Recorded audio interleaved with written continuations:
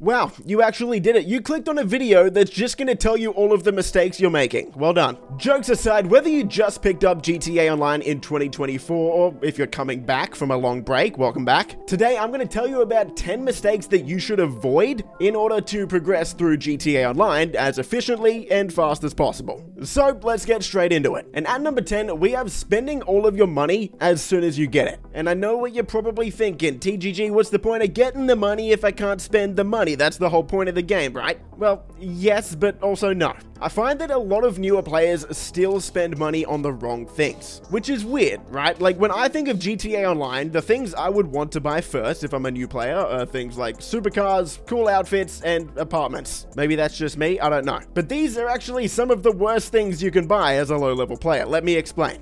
In your early stages of GTA Online, you want to spend money on things that will actually make you more money. So, for example, instead of buying a supercar, maybe buy an armored car that's gonna make your missions easier to do. Instead of buying just a random apartment, maybe instead put that money into one of the businesses in the game that can help you make more money in the future as well. GTA Online is a game where you need to spend money in order to make more money. So as you're starting out, make sure the things that you spend money on are the things that are going to actually make you more money in return. And unfortunately, things like clothes, and especially things like supercars nowadays, just aren't going to do this. GTA Online isn't a racing game anymore, not really. That's not how you're going to make money. For most of the activities in the game, getting things like an armored vehicle or a weaponized helicopter are going to be much more efficient in helping you make money than just a fast car. Unfortunately, GTA Online is kind of just built around armored vehicles now, and supercars don't really have that much of a place. If you do want to use some supercars though, today's video is sponsored by Asphalt Legends Unite. Asphalt Legends Unite is launching on the 17th of July 2024 on PS5, PS4, Android, iOS, PC, Nintendo Switch, Xbox, and is Steam Deck verified. So you can play on any platform with the same account and play crossplay with your friends. It's completely free to play. If you played Asphalt 9, all of your progress is gonna carry over, so don't worry about starting fresh. And there are over 250 hypercars to add to your collection. That's a pretty big number. We're getting improved graphics, and that's one of the main things I love about this game, the visuals. Like, just look at this gameplay on your screen here.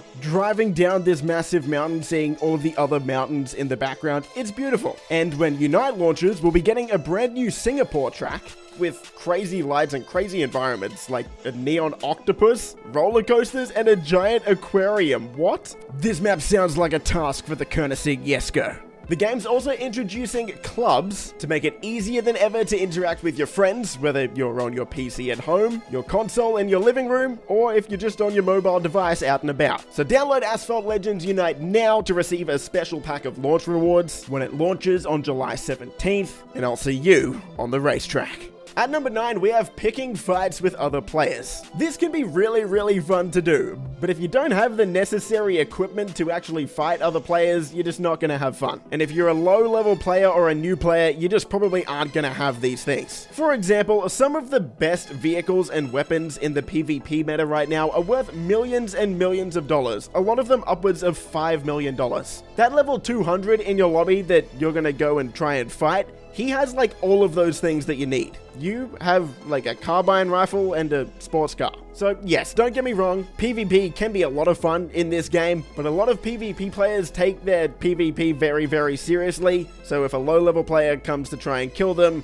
they will kill you over and over again until you are forced to basically just leave the lobby. The next mistake is not using invite-only lobbies. So this kind of plays into the previous one where other players can sort of grief you. And if you're a returning player, you might not actually know this, but a lot of things like heist setup missions, business missions, those sorts of things, you can actually do those completely solo in invite-only or friends-only sessions now. So if you just go into the online menu, click find new session, you can start up an invite only or a closed friends lobby and work through these missions in peace. Now, yes, there are some benefits to doing these in a public lobby, specifically things like sell missions for your businesses. You will get a high demand bonus if you sell your product in a public lobby. So in theory, yes, you can make more money by doing sell missions in a public lobby. But at the same time, if you're a low-level player, you just won't have the necessary things to defend yourself in these missions. And most of the time, you're just going to end up getting blown up and losing all of your cargo, which means the hours that you spent actually getting the cargo and stock for your businesses is just going to be worthless. This is a mistake that I see a lot of new players making in the lobbies that I'm in, so save yourself the hassle and just do all of your sell missions in private lobbies for now. And speaking of private lobbies to sell your businesses, let's move on to the next mistake, and that's buying the wrong businesses. As I mentioned earlier, things like apartments aren't great for making you money. The main reason for that is high-end apartments let you start up the original 5 heists that were introduced into the game way back in 2015, and those heists have kind of just been power crept now. They don't pay as much money, they take a lot longer to complete. Even some older businesses, like your MC businesses, just aren't that great anymore, to be honest. So if you're new or you're coming back from years ago when those businesses were really good, you're probably gonna need to buy some new ones. As of right now, the best ways to make money in GTA Online are things like the Cayo Perico heist, which you need a Kasatka submarine for, the Dr. Dre contract, which you need an agency for, and then there's some other good ways to make money with things like the auto shop, salvage yard, and nightclub. Of course, if you want to know a bit more about all of these businesses, I've made a lot of videos on those, so check those out, or from other YouTubers as well, and hopefully we can get you on the right track in terms of what you should buy. Moving on to the next mistake is not doing your treasure hunts. Now, I don't recommend these for everyone, but if you're kind of stuck and you don't have any great ways to make money right now, treasure hunts are going to be a really good way to get you some quick cash. There's a few of these in the game right now. We've got the Stone Hatchet treasure hunt, Navy revolver, double action revolver, as well as some collectible hunts if you want to try those as well, but they will take a bit longer. But most of these treasure hunts, you can smash them out in just over an hour, and they're going to get you $250,000 each. So if you're struggling to make money and you don't have any good businesses right now, would definitely recommend giving those a go. Alright, into the top 5, we have not using the weekly discounts. Still, every single week on my weekly update videos, I still see the comments about people buying something just before it goes on sale. So if you don't know, every single Thursday, GTA Online gets a weekly update. New vehicles will go on sale, new things will go on bonus money for that week, and as a general rule, I don't recommend ever buying anything on like a Tuesday or a Wednesday. Instead, just wait 1 or 2 more days, see if it goes on sale with the next weekly update, and hopefully you can get it a bit cheaper. Honestly, for a lot of the really big purchases in GTA Online, things that cost like over $5 million, for a lot of those things, I would just never recommend buying them unless they're actually discounted on sale. For a lot of the cheaper items, maybe this isn't as important, but for your very big purchases, make sure you make use of the weekly update discounts and never buy anything on a Wednesday. Into the top 4, the next mistake I see low-level players doing is contact missions. Now again, this is something that's going to be very confusing. Like, contact missions? Isn't this game about doing missions? Well, no, not really, not anymore. It used to be, but times have changed. There are basically no contact missions in the entire game that are worth doing in terms of just making money. It kind of sucks, but yeah, contract missions just pay like absolute trash. Quite literally, if you're a level 1, you are much better just going to do the Clockenbell farm raid than any mission in the game. If you want to do them one time just for the story experience, for example, then yeah, sure, maybe go do those contact missions. But if you're trying to make money, this is one of the worst ways in the entire game. Instead, do things like I said, like your treasure hunts, like your Clockenbell farm raid, like your time trials, and eventually you can start doing things like businesses, heists, and contracts. But contact missions, it's just not it anymore. At number 3, one of the biggest mistakes I see players making is selling your businesses at the wrong time. Okay, what do I mean by this? Well, let's say you have a full bunker and you want to go sell it in a public lobby. Okay, this is bad for a few reasons. Of course, number 1 is you're selling it in a public lobby, which can be difficult for newer players. But in particular, it's the fact that you're selling a full bunker or a full business. A lot of businesses are supposed to be operated with multiple people. So a lot of the time, it's going to give you multiple vehicles that you need to sell. If you want to stop this from happening, you actually need to sell your business product before it fills up all the way. In fact, you actually need to sell it before it goes over like 1/4. Let's use the bunker as an example, if you resupply it once, that will always only give you enough product that will fit in one cell vehicle. Anything more than that, like 2 full resupplies, for example, will give you too much product in your bunker, and it will spawn you, most likely, 2 or 3 vehicles. Sometimes this won't be an issue if you don't get griefed, but a lot of the time, you just won't have time to sell all of these vehicles within the mission timer, and even if you do, it increases the chances of a griefer coming along and blowing it up. Of course, doing this in an invite-only lobby makes it a lot less likely that you're gonna fail these missions.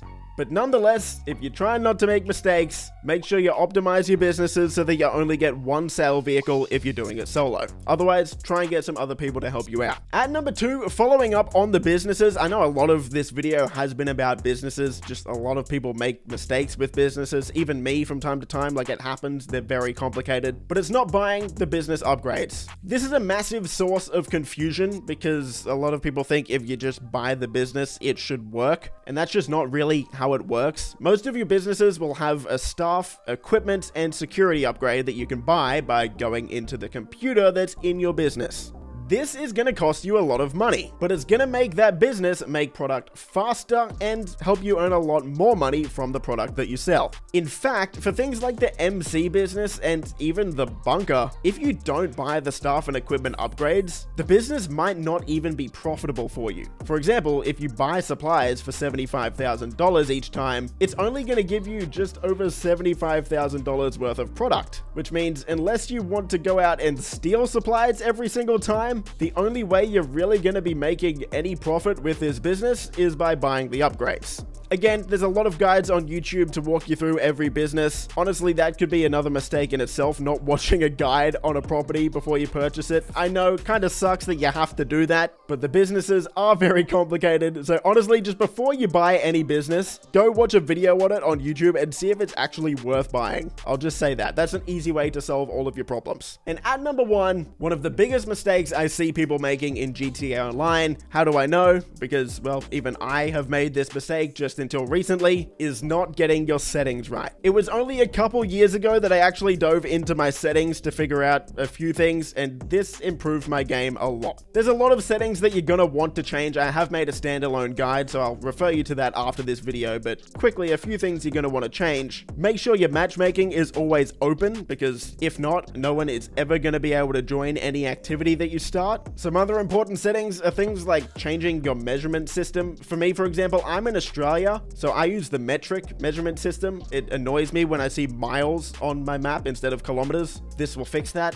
Even things like changing your weapon reticle, motion blur, things like this will just improve your gameplay experience dramatically. In fact, maybe even the most important one if you're playing on next-gen consoles is your graphics mode. Putting this on performance will increase your frame rate to 60 frames per second, which makes the game feel a lot smoother. So we'll wrap the video up there. If you want to go a bit more in depth on your settings, I'll leave the standalone guide I made on it below, as well as an entire graphics guide if you're playing on PC. But until then, happy grinding, and I'll see you in the next video. Boys! Since I was in the 7th grade, had my first kid, I was only 17. Always a provider for my pack like Wolverines, but you won't find me on the mountaintop.